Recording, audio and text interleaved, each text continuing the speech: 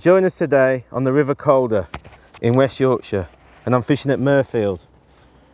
Not so long ago this river was terribly polluted, but now it's bounced back and there's some very prolific match weights being caught throughout the whole length and throughout the season. I spoke to the match secretary yesterday, Martin High, and he suggested we fish this peg on this stretch, and I think it's going to give us a good indication of what a prolific venue the Calder's become.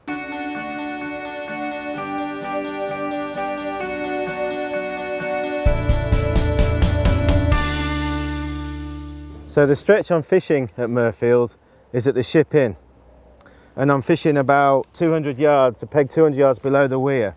It's a nice steady peg. The river's quite low at the moment and it's only about 3 or 4 foot deep. And I know that there was a match here yesterday that was won with over 20 pounds of roach and dace.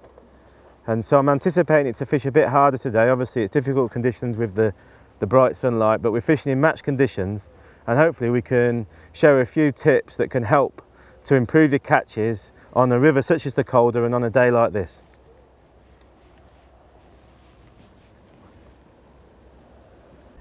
So I'm going to approach this peg today as if it was a match, and I'm going to try and eke out as many fish as I can within the 5 hours. And I think that's a really important concept to think about when you're fishing a match venue like this.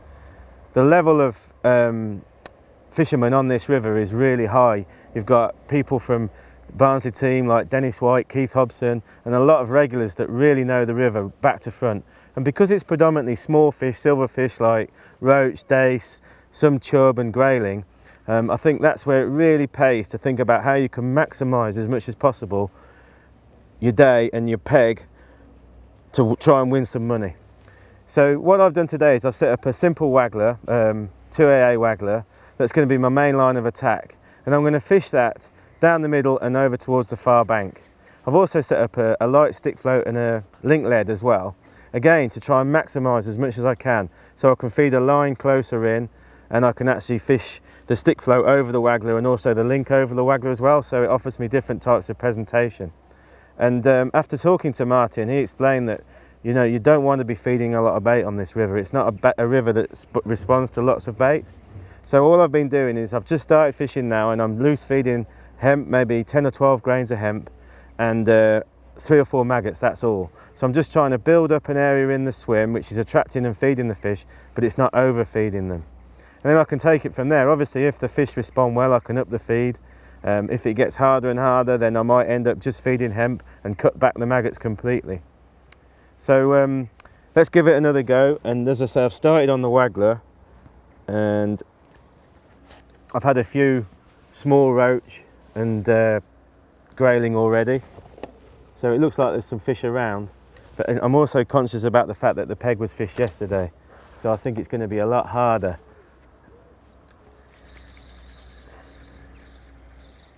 So as we're fishing in match conditions and it's bright, you can imagine in a shallow swim like this that the fish can easily be disturbed.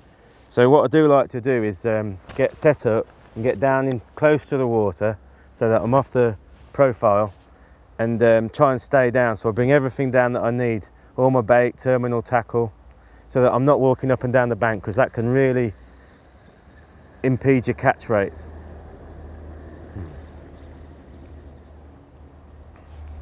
And I've started off fishing really quite fine today.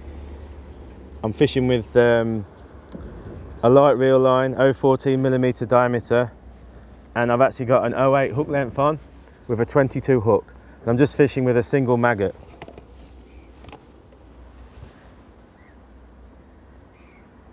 And what I like to do when I'm fishing on hard days like this is establish a feed area and then try and fish around that area so that I'm not pounding one spot all the time, and I'm giving the fish a chance to settle back again. So at the moment I'm fishing in the feed zone, but I might try it in a bit closer, or I might try it a bit further downstream, or I might rest that area completely and try on the inside. But these roach that I'm catching, they're not massive, but they're great weight builders, and it doesn't take too many of them to start building up a respectable weight. Absolutely beautiful. Chunky fish.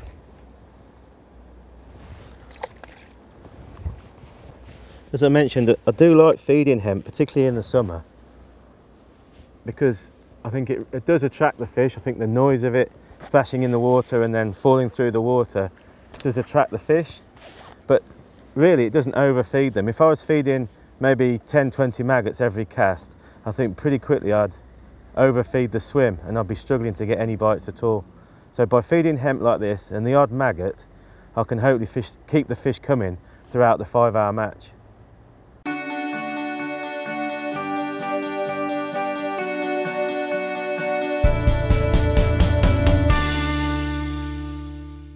So because the river's quite shallow here, I don't need a big float with a big capacity. So I'm only using a 2AA waggler, which has got a fine insert, which is helping me spot the slightest bites today. Obviously you need to have a float that will get you to where you're fishing and present the bait correctly. But I think that's an important point. On another day, you might even fish a lighter 3BB waggler, but there's been quite a strong downstream wind at times. So I've needed that extra bit of weight from the 2AA waggler. There's another lovely roach.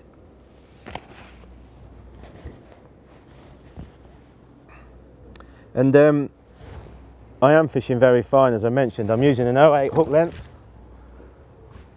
And in some cases, when we're fishing on the Avon, we'll even fish finer down to 06, which is obviously seriously fine.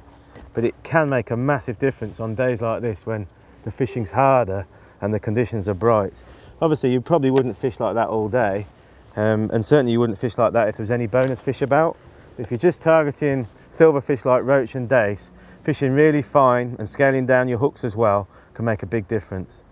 The key thing to do is just to try and do everything very gently. Obviously don't strike too wildly, just lift into the fish and play the fish very carefully and net any bonus fish that you do catch.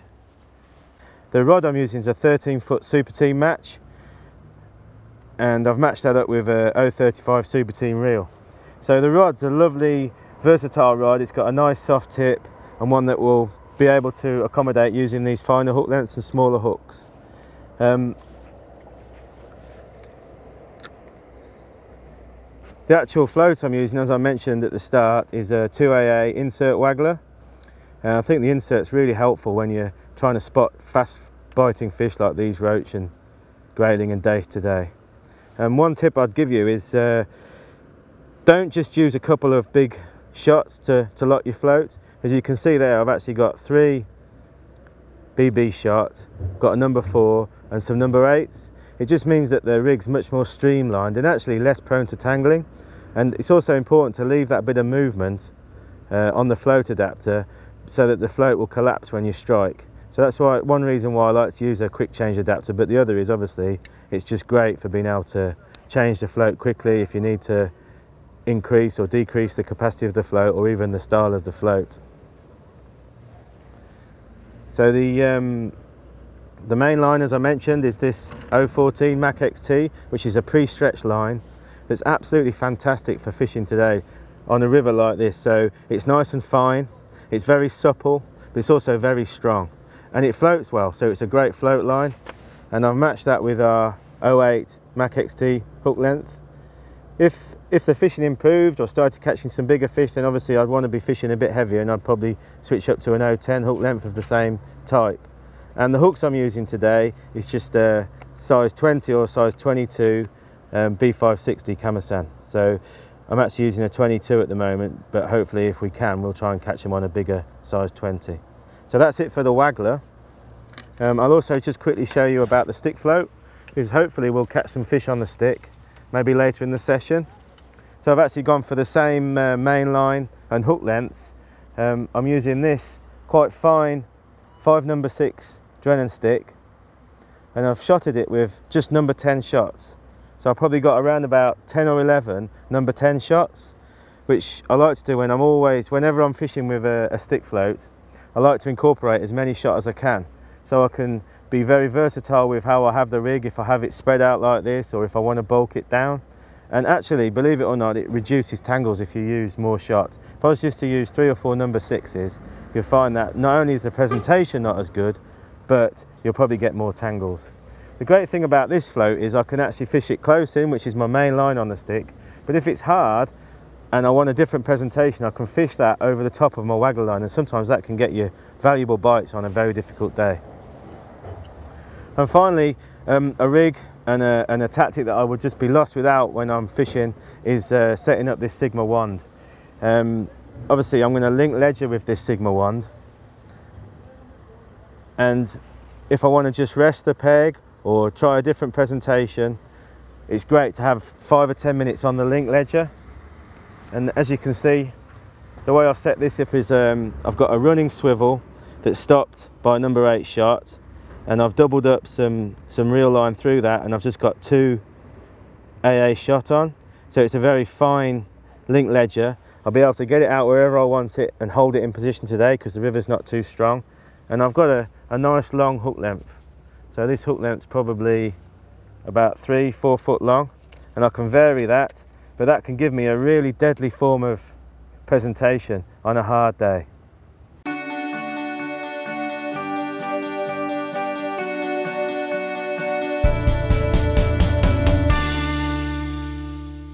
So apart from the main line that I'm feeding just past the middle, I'm also feeding a line closer in. And my hope is there that sometime during the 5 hours, I might be able to get some fish feeding there, and maybe also some bonus fish like some perch. So I'm fishing that just about really just a rod length out, and I'm just sporadically feeding that with 4 or 5 maggots. And like I said at the start, I'm looking to keep trying that to give my main line a rest, but also potentially boost my weight with some perch.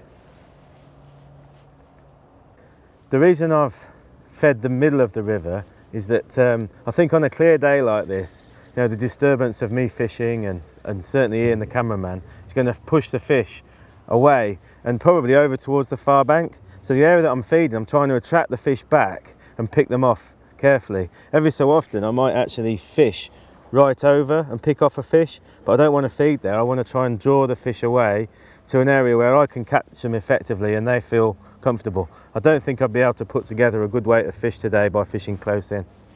So the shotting pattern I'm fishing today on this relatively shallow peg is very simple. I've just got a couple of small number 12 style type shots down so that I can really fish nicely on the drop, and I can maximise the drop of that bait, because I think that a lot of the fish today are actually feeding up in the water. But it's not deep anyway, so I don't need much lead to get the bait down. And I think also in the summer like this, the fish are very active and they will be feeding up in the water. To compound that even more, I'm actually using some floating maggots, which is a trick I use for nearly all my match fishing, and I believe that that will help to slow the bait even further. If I was getting a lot more fish and I wanted to fish in a more positive way, I might pull some more dropper shot down to give me a more positive rig and one that I can read the bites more effectively. But at the moment I'm having to fish with as much finesse as possible, and I'm actually fishing with 1 tiny dropper or maybe 2, that's all. I think that kind of rig on a shallow peg like this is going to be pretty much the norm anyway, but roach are surprisingly fickle. And on hard days like this, I think everything you can do to improve the presentation will result in more fish and obviously a better match weight at the end of the day. And a few tips I like to do that is, obviously I like to use a bait apron like this, and I've developed a style of being able to load the catapult and feed one-handed, so I can save time when I cast. So I can cast out and then I can feed with one hand, so I've still got hold of the rod if I get a bite, and I'm fishing and concentrating on my float all the time. I think getting in that kind of a rhythm of being able to feed like that is a really key advantage. What I've learned since I've fished with the Shakespeare team and fished with some fantastic river anglers is all about really weighing up the peg at the start of the match. And I think the best way to describe that is certainly if you don't know the venue, by being very defensive. So by just feeling your way in to start with, you know, not going mad with the bait, particularly if it's a team match, and just trying to build the swim up and get an understanding of the fish that are present and feeding on the day. So by doing that, it gives me the option of upping the feed if the fish respond well, or conversely cutting back to make sure that I can maximise and get the most out of the swim.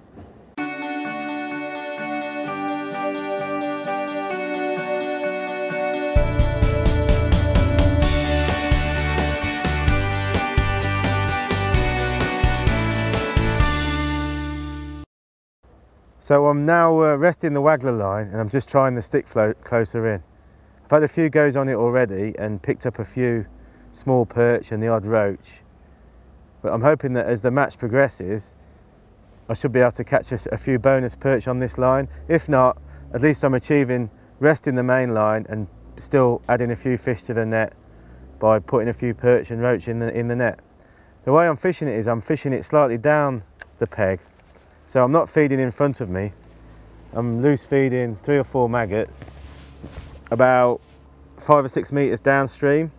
And I'm doing that for a couple of reasons. One, because I want to keep that away from my main area that I'm bringing fish in and playing fish so I don't disturb it.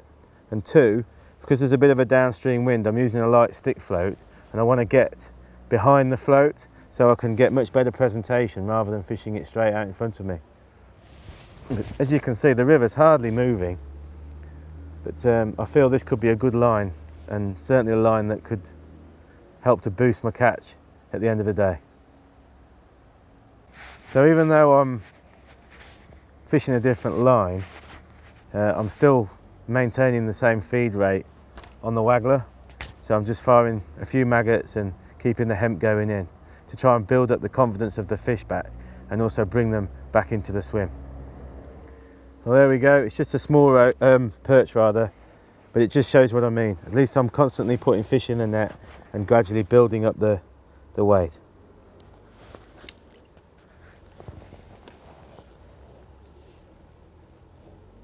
So this line can be a very positive line as well, and one that you could turn into maybe a big fish line, you know, looking for a bigger chub or even a barbel.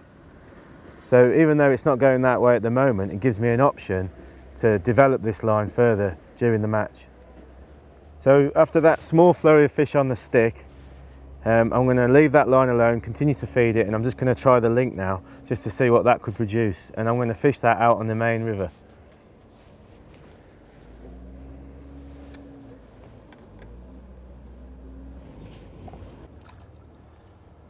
There we go.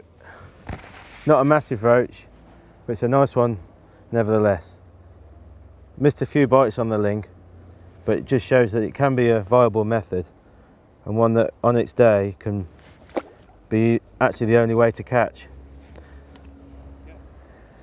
Well, it's the end of the 5-hour session now, and with this final roach, I'm going to call it a day. I've had between 8 and 10 pound of fish today, which has been great fun. As we feared, with the conditions being so bright, and also the fact that the venue was fished yesterday, I don't think we've seen its full potential. The main method today has been the waggler, but as we explained, we've caught fish on the straight lead and the stick float to keep things ticking over. The main species was roach, but we've also caught a few small chub, some beautiful grayling, and even a trout, plus the perch. So it just shows you what a varied match I would have had today in terms of the species caught and also the methods employed. Just want to thank Martin High from Mirfield Club for showing us the venue and letting us fish today, and I really can't wait to get back and fish a match here, hopefully on a peg as good as this. Thanks for watching.